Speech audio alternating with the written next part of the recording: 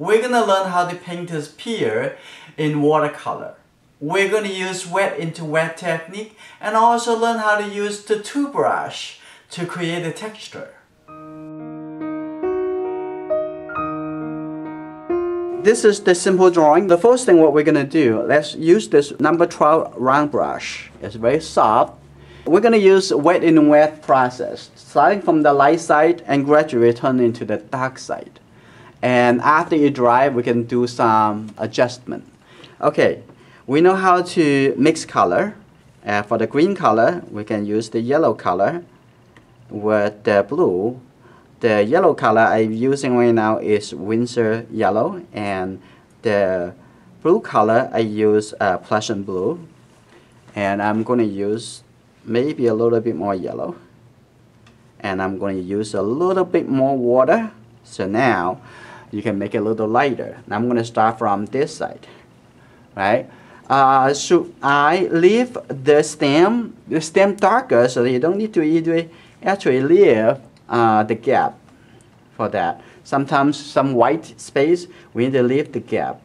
But if the thing is darker, then the color that you are putting in, you don't have to. If you want to do wet in wet in the process, you need to go faster because now it's a little bit lighter, so I can put a little bit more water into it. Now I'm going to start.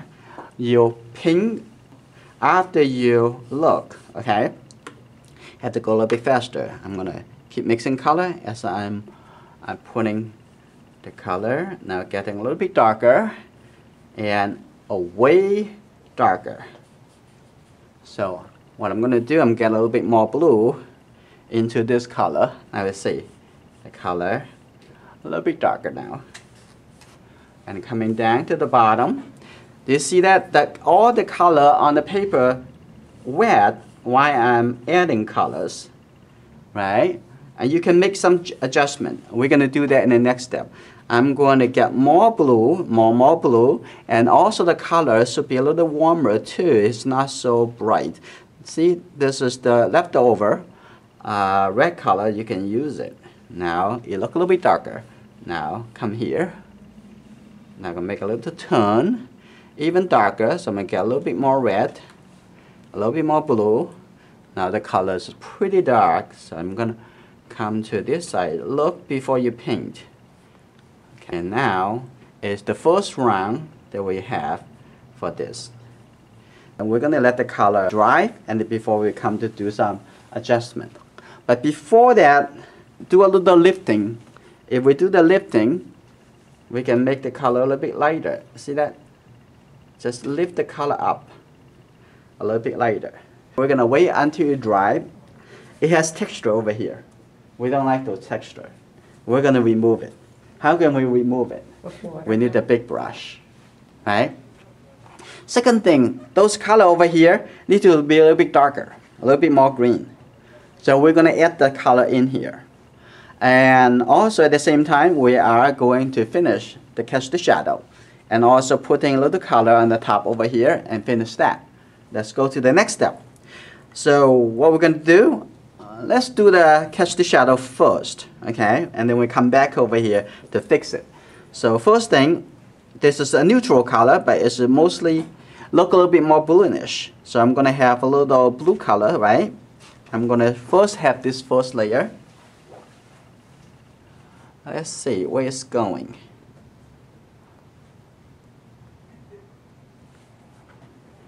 Make a little soft and maybe a little bit red so that color is not so bright.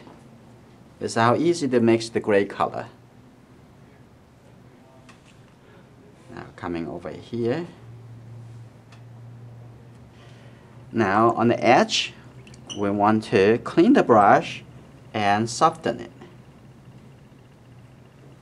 Right? How easy that you can make it a little lighter. So you have a gradual change.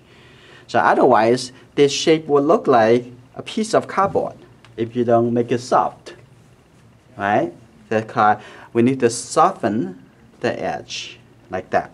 That's good, the outside. Now inside here need to be darker. So while the color is still wet, so we use the wet and wet we're going to add a little red color into here. Okay, we're going to put this color right here. Now make it a little darker. Just the red and the blue colors. Here you go. We're going to make it a little darker. Right here. Like that. And the color in the water is going to travel because the whole area is wet. Over here, we're going to clean the brush and make the color a little bit less wet, is less water.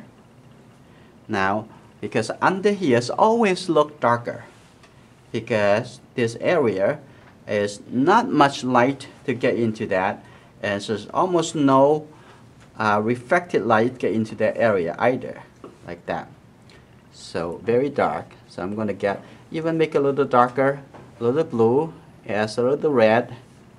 Okay, right under here, I'm going to make it really dark, like that.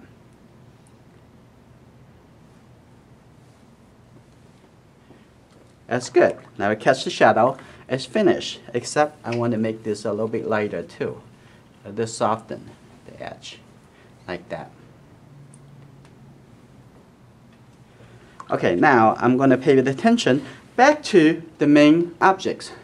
What I want to do now, this time I'm going to use this 1-inch flat brush, very soft, and you can see it's very easy to change, modify it after you have the first layer. I'm going to take this color and mix with the blue color. Let's take a look. A little yellow color. Oh, this is good. Actually, that's good for this side. So I'm going to do this again on top of that. I have to move this on top of the surface, and the color will be softened. I don't need that much color, so I use a little bit more water, and actually I'm going to blend over the highlight that we tried to create it. Okay, here you go. Now the texture is softer now, but you need to use the bigger brush, otherwise the color even have more texture. Now let's see, we have a little bit more green color over here. See, it's darker, like this, and here have a little bit, and moving. Here you go. Look before you do, so that you can see what color is it, how much is the 3 colors in the mixture, and also how dark is that color. Now I'm going to change back to the round brush because that area is a little bit smaller. So I'm going to mix a little darker color. This darker color is still the 3 color together. And I'm going to have a little bit yellow, not a lot, a little bit yellow. I have a little bit more red. Okay, here we go. This color pretty dark. So I'm going to look at it and here. And over here too.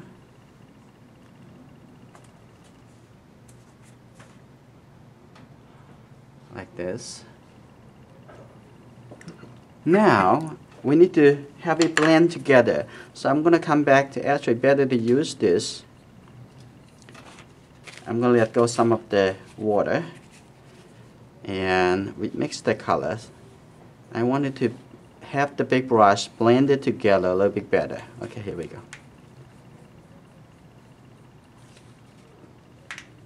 Actually, this looks really nice already. So I'm going to have this blend over to the edge over here. We have it blend together.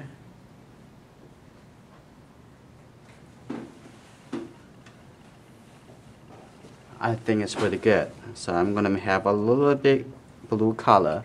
I think it's a little bit more blue color over here. I'm going to put it there.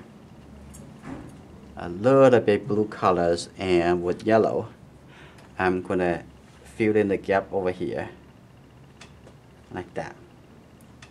Okay, now we're gonna work in the top.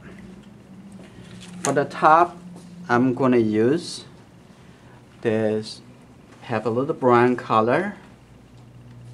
Now this is the brown color, maybe I need a little bit yellow, too much red. Okay, I need to have a little water. Get a little bit red. Okay, this is the color. For the top here, okay, where is it? It's right here. I'm gonna put in the brown color right here. Right? So you do the details only after you control all the big relationship. The big color, how they transition, the round color, the color from light to dark, you have to have that finished before you come in here to do this details. Okay, now I have that color here, and also continue with the same color. I'm going to add a little texture over here on edge over here. A bit, keep a little like that. And let's see what else I'm going to do. This is still wet, so I'm going to have that. Keep that first. Keep it a little bit brown colors. The color can be less water so that it's not going to bleed around that much. And maybe a couple over here. And now we're going to work into the stem. Okay, the stem we're going to start from a little lighter and then add a little darker and darker colors. Okay. The blue color, a little red color, and a little yellow color. I already have some yellow over here. Okay, ready? Now I'm going to start over here. Decided not make it so long. Coming down, slowly have it coming down. Down right here.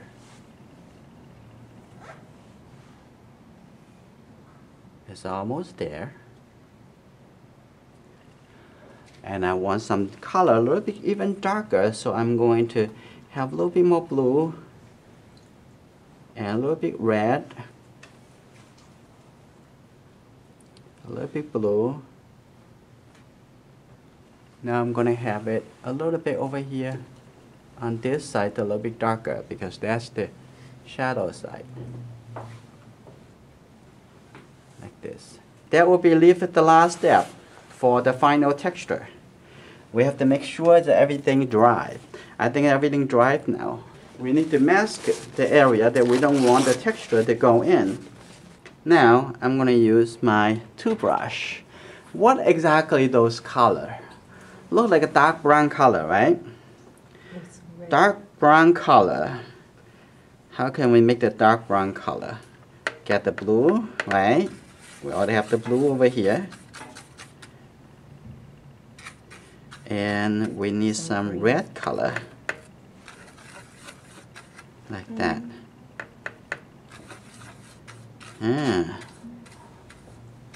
But a little bit too dark. Yellow or green? Yeah, we can make some yellow color in here.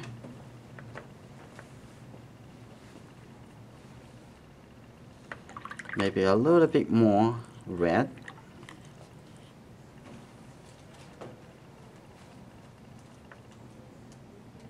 So almost like you have all the ingredients together.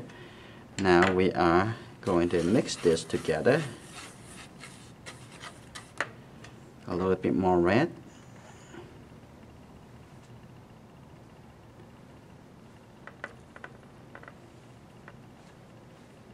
Like that.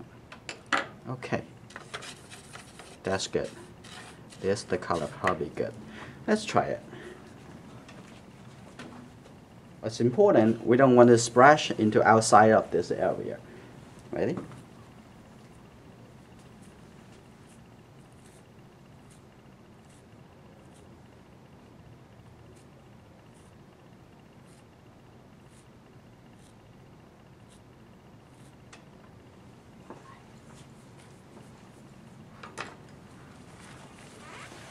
Last thing we can do is to soften the edge one more time. Soften the edge. And now this painting is completed. I'd like to introduce our learning community to you. All members can access to enjoying art workshops and collections of lessons. Paint With Me members can download the full-size reference photos for a better learning experience. VIP members can join the private Facebook group to actively share discussions of our learning and experiences with like-minded artists. Gold members can receive advice directly from me and receive video critiques and suggestions of your work. Please check below for the link to join us. We're waiting for you to become part of our Enjoying Art learning community.